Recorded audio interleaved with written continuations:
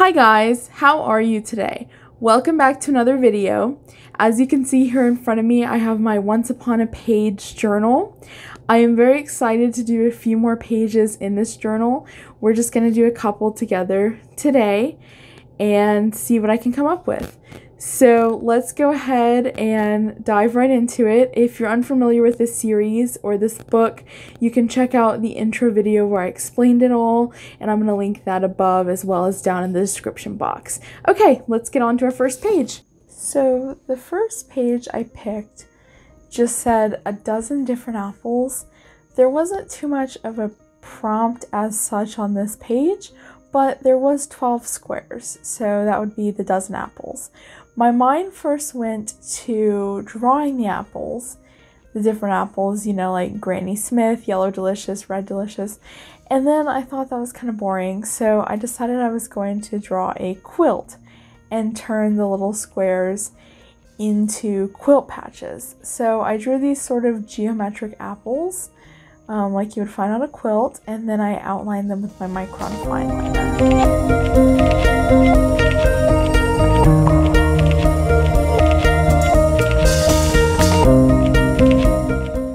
After I was done outlining them, I took out my colored pencils and my little swatch chart, which I love, and I just started coloring in all the different apples.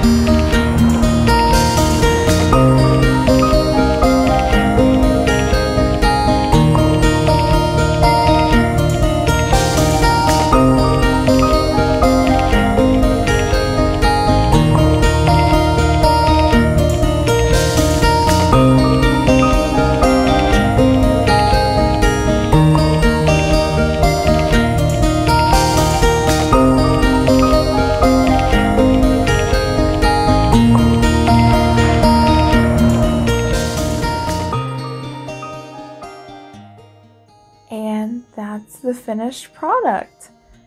I like how this page turned out. I really like the colors, and the apples are different. They're geometric. It's not something I usually do, so I'm pretty happy with this page. The next page I picked said draw roads and bridges. So my mind first went to a city, and I didn't want to just do any city. I was feeling kind of nostalgic after doing the Draw Your Journal page with a Polly Pocket.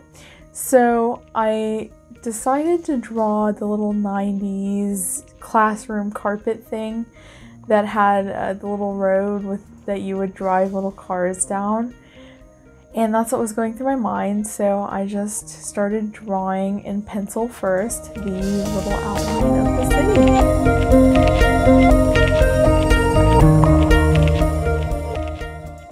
After I finished drawing, I took out my micron fine liner and I outlined everything.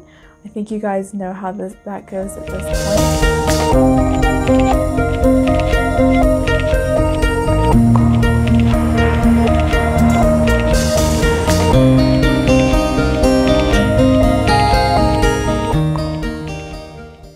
After I outlined everything, I erased the pencil marking, and then I got out my alcohol markers. So I just went in and I colored everything in based on how the little rug would have been colored in, and I just went for it.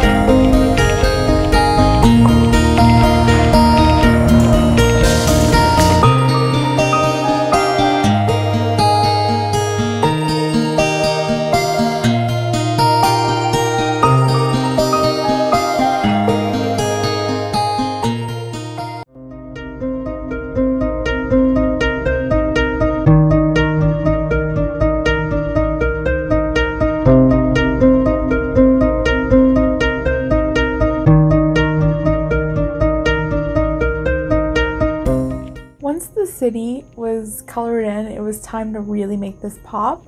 So if you guys are familiar with the little carpet, you know that there's dashes in the road to indicate that it's a road, as well as crosswalks. So I just took out my Posca paint pen and I added those dashes, and just like that, that page is complete. I really love how this page turned out. It made me feel really nostalgic doing it.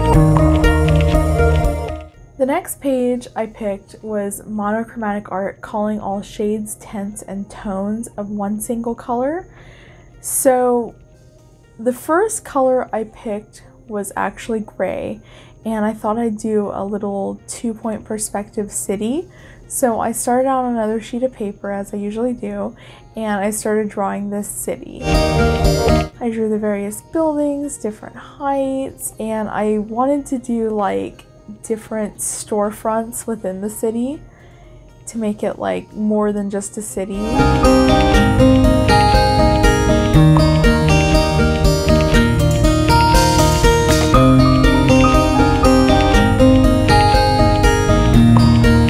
After I got into this drawing a little ways, I realized I just wasn't really feeling it.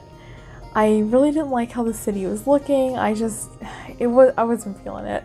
So I decided to start over. And it's okay to start drawings over. There's nothing wrong with that. So I decided to do a floral pattern this time, and the color I picked, instead of gray, I was going to do red. And if you're unfamiliar with color theory and how colors work, when you pick a color, you can use tints and shades of that color in a monochromatic drawing. Monochromatic, of course, means one color, and if you're talking about a tint, you're talking about a color with white added, and a shade would be a darker color with black added. So, for instance, pink is a tint of red because it's red with white added. And, you know, like a darker red would be red with black added. So I just drew these flowers for my drawing, and then I outlined it with my micron pen.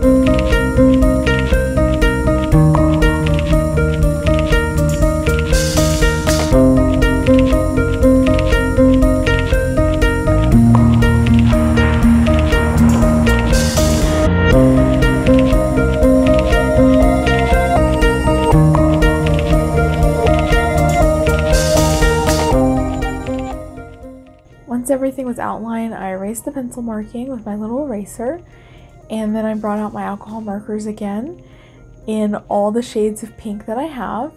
So I went ahead and colored in the drawing in the various pink and red colors.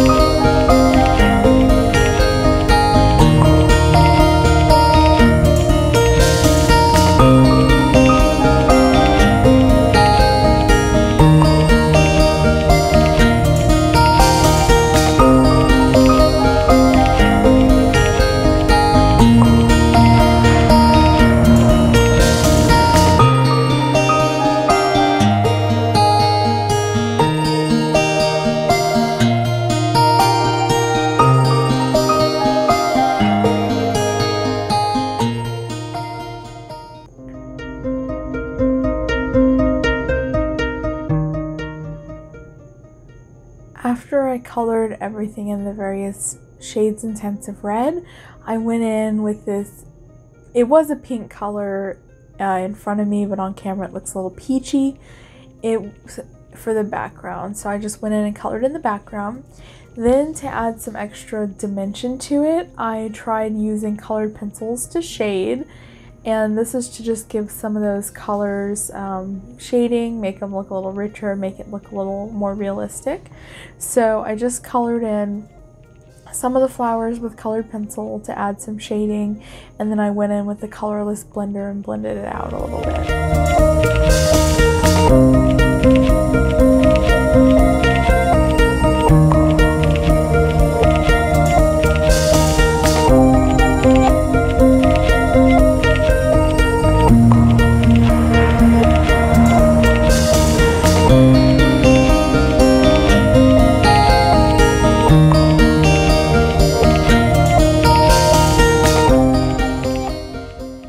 I then glued the page in the book, and that page is done. I am so happy with how this page turned out. I think it's a really good representation of a monochromatic drawing.